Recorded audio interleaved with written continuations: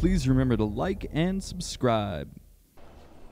Hi, my name is Jay with Kinetic. And I'm Justin with Immersive. And today we're going to be showing you the differences between the Yamaha QL series and the Yamaha CL series. At this point, if you could please pause the video and take a look at the table of contents. As this video is pretty vast and a lot of the content may be something you're already familiar with, you could skip directly to the timestamp associated with the content you wish to view. The timestamps are also available in the description of this video below.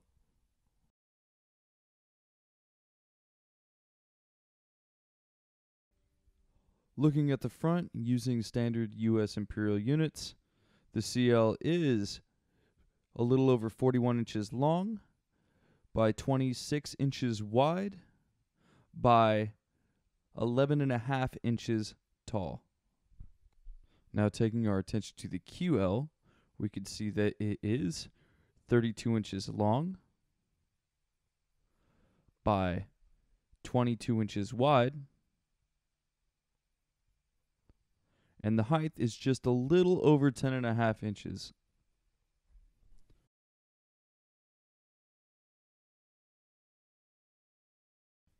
One of the first things we notice on the CL5 is a built-in meter bridge. This meter bridge reflects the output levels for all 24 mixes, all 8 matrices, the stereo bus, and the mono and Q bus. Now if we switch over to the QL5, you're going to see there is no built-in meter bridge. There is a meter section, and we'll go into that later. Next to the meter bridge on the CL, we see 4 user-defined knobs. On the QL, there are no physical user-defined knobs, but there is the touch and turn knob, which affects most parameters on the screen, and 4 soft user-defined controllable knobs, which are controlled by the touch and turn knob. As far as physical faders, both consoles have 34, except for the layout of those greatly varies. The CL is broken into 3 sections, Section A, B, and C. Section A, to the far left, has a bank of 16 faders and 2 custom groups within A. B is our central logic group. There is 1 custom there. This would be familiar to the M7 users. And C, we have another group of 8, but we have 6 custom layers associated with that. So the flexibility is great. As far as user-defined keys are concerned, the QL5 has 12 physical user-defined buttons. The CL has 16. The CL also offers physical scene memory buttons for store, recall, up and down scene, undo, and preview. The QL series consoles do not offer these physical buttons, yet the scene menu within the GUIs are identical. Another addition to the CL is we do have an assigned knob per channel strip. This dedicated knob can be set to gain, pan, or the assign function. You can set it to a variety of user-defined properties. The CL offers 34 of these user-defined knobs above each of the 34 channels. The QL series does not offer these knobs on their channel strips. The CL and the QL both have dedicated headphone outputs attached to the monitoring section with a physical knob. Unlike the QL, the CL also has a talkback section with a microphone XLR input and a dedicated gain knob for said input. Speaking about monitoring, the CL offers a monitor level physical knob, whereas the QL does not. It's starting to become a pattern that we could see the CL has more physical knobs, encoders, and buttons compared to the QL, which is more soft knob based.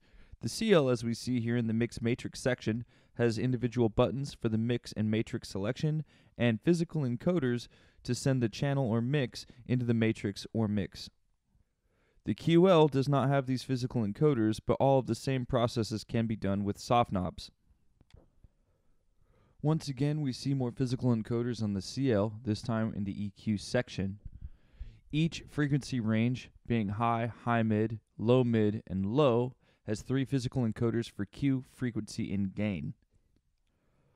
Now looking at the QL, we see 3 physical encoders compared to 12 physical encoders for the EQ section, and they pretty much do the same thing here. They just give you 4 buttons to bank select between frequency ranges, being low, low, mid, and high. Again, you're doing the same thing, you just have more encoders on the CL. I apologize for the lack of brightness on this shot, but I wanted you guys to see that the gain, dynamic section, pan, and high-pass filter sections are identical between both consoles.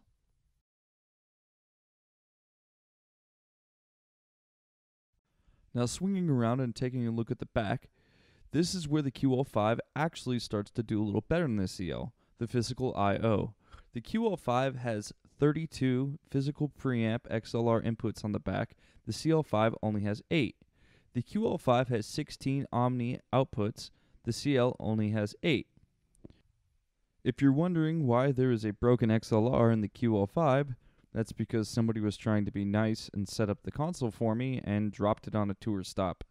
I have yet to get it out. Now, going from left to right, both consoles have MIDI in and out. Both consoles have word clock, 75 ohm connection BNC in and out, general purpose input connection, and an AES digital output. The QL5 only has 2 card slots, as you can see in the horizontal positions, where the CL5 has 3 vertical card slot positions.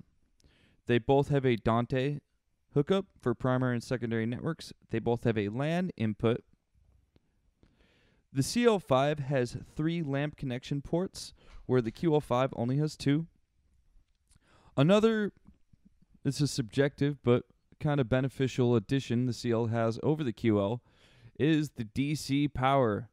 There is a backup power supply connection on the CL. There is no backup DC power supply connection on the QL.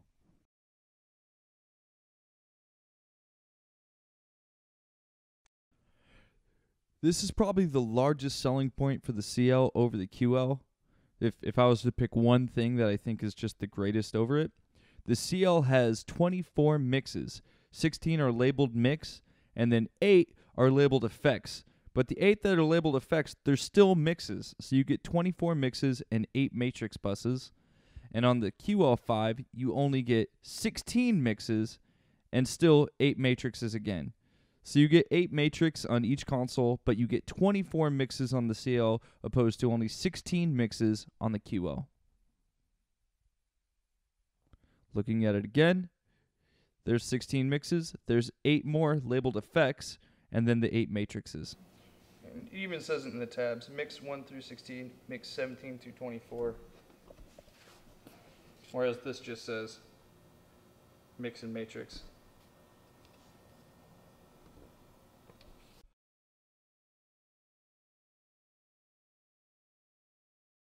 If you're wondering what the CL means, it's central logic, and if you're familiar with the M7 CL series, then you're familiar with the central logic area here, which occupies bank B.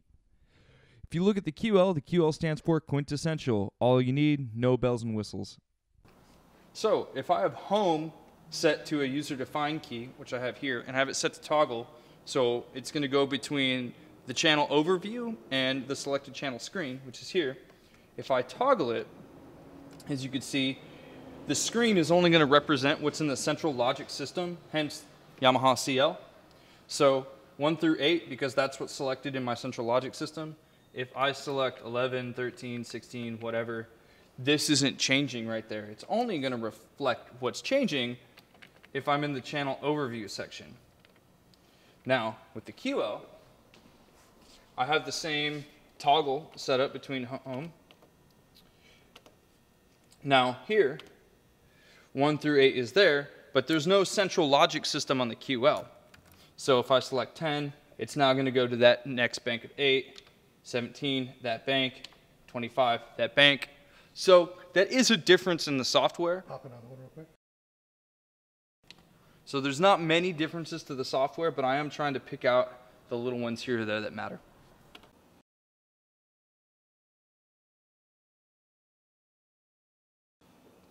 Alright, so looking at the front menu, the GUIs are almost identical except for the bottom part right here.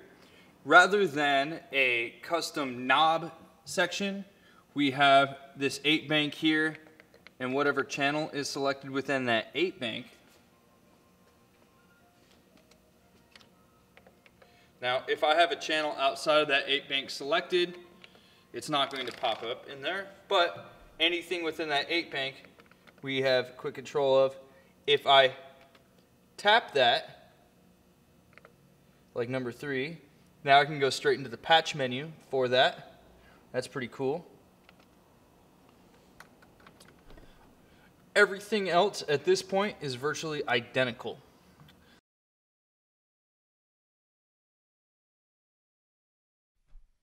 Now this is something I wanted to mention that I forgot to when I first filmed this video, so I'm coming back and addressing it now.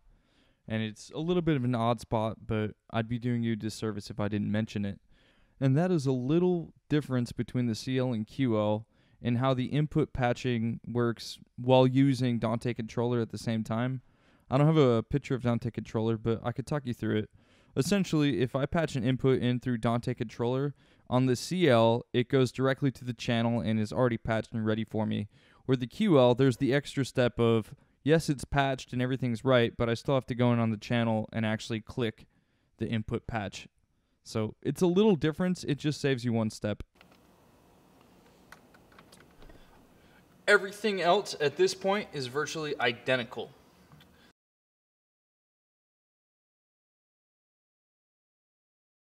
Now, when we go into the rack, you're going to notice that you have a separate graphic EQ tab the QL does not have. The QL only has one tab. Here you have two. So looking at it again in greater detail, the CL has two graphic EQ rack tabs with 8 spaces each, and the QL only has one graphic EQ tab with 8 rack spaces in that. Now, looking at them side by side, we can see what can be mounted into each rack. In the graphic EQ tab, only graphic EQs can be mounted into those slots except for the auto mixer, and it should be noted that the auto mixer, 16 channel and 8 channel, can only be mounted in rack space number 1. In the effects tab, what can be mounted in the racks is all the same EQs you could before, plus effects. It should be noted though that you cannot mount your auto mixer in any of these spaces. It can be only mounted in rack space number 1 in the very first graphic EQ tab. In the premium rack section, you can only mount the premium rack devices, nothing else. This will be gone through in further detail. So looking inside the premium rack, we can only mount premium rack devices, and if you look between the CL on the left and the QL on the right, the premium rack devices are identical. Jumping back to rack tab 1, the graphic EQ tab, we could see that in rack space 1, this is where we mount our Dugan. And if you look between the CL and the QL, these are identical. The benefit though with the CL is you have one more graphic EQ tab. So as you can only mount the Dugan in the graphic EQ slot 1 in tab 1, on the QL, you're eating a substantial amount of graphic EQ rack spaces. Now you can add graphic EQs into the effects tab. When you have a pretty big show, these start to get eaten up quick, so it's something to be conscious of.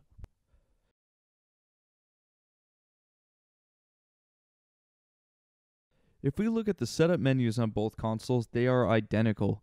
The only differences here is if you tap the user setup button in the top left. If you tap that button and open it up, you're going to see that there is more flexibility as far as customization. The CL has the assignable encoder on the top of each channel strip, more user-defined keys, and more custom fader banks. Obviously, we discussed this earlier, the custom fader banks. You have much more flexibility on the CL compared to the QL. This is what that menu looks like compared to the QL.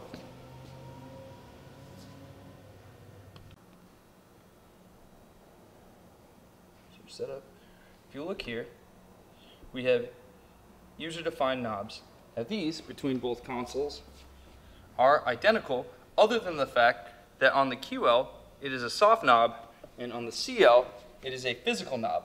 Now, the CL has an assignable encoder. If you look here, these encoders above each channel strip can be gain, pan, or if I have a sign selected, they can be whatever feature is within this menu. Now, looking at our custom fader banks, on the CL, you can see that there is a lot of flexibility here. As it's based on the central logic platform, the B section, which is the center of the console, has 8 faders, and there's only one custom fader bank for that. The left side, which is our A bank, you have 2, each custom group is 16 faders.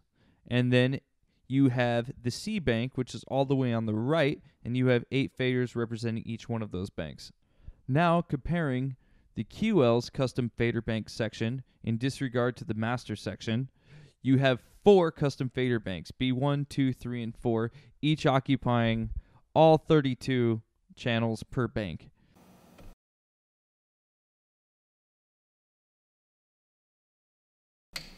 The CL, the very first bank, bank A, this 16 over here, within that DCA group, will modify. So I press DCA 1, and this spills. DCA 2, 3, whatever's in there. And if I tap the DCA, I return. Now, this can happen at any point. If I have the DCA as a custom button, if I have it in my custom fader bank, at any point, if I select the select key on a DCA group, the first 16 channels are going to spill what is inside of that DCA. In comparison, we could see with the QL, when I tap the select button on the DCA group, nothing spills over. I think Yamaha did this not to just take away a feature on the QL, but because it might become cluttered because there's no sections on the QL, it's just your 32 faders, whereas the CL is based on the central logic platform where there's a level of division. So, should you buy the CL or the QL? Well, really it's a matter of its intended use. If you're using it in a broadcast environment with a significant amount of mixes, I would recommend the CL. Also, I can tell you from looking at hundreds of riders, almost all the riders are going to say Yamaha CL okay. They might say M7 LS9 not okay, QL5 to be discussed, but they usually will always name the CL console on there. It'll say something like Digico SD7 preferred, Yamaha CL5 okay. If you're in the AV company kind of end of things, buy the QL. You're going to save yourself a significant amount of money. It's going to have a lot more I/O on it. It's going to do almost everything the CL can, minus, of course, the physical knobs, minus 1 rack space, but it's a quintessential scaled down version. So for most things, the QL is going to be fine. Again, it depends. Are you honoring riders? Are you in a broadcast environment? What's the level you're trying to achieve? Thanks again for watching. Please remember to subscribe so I can continue making these videos. Have a great day.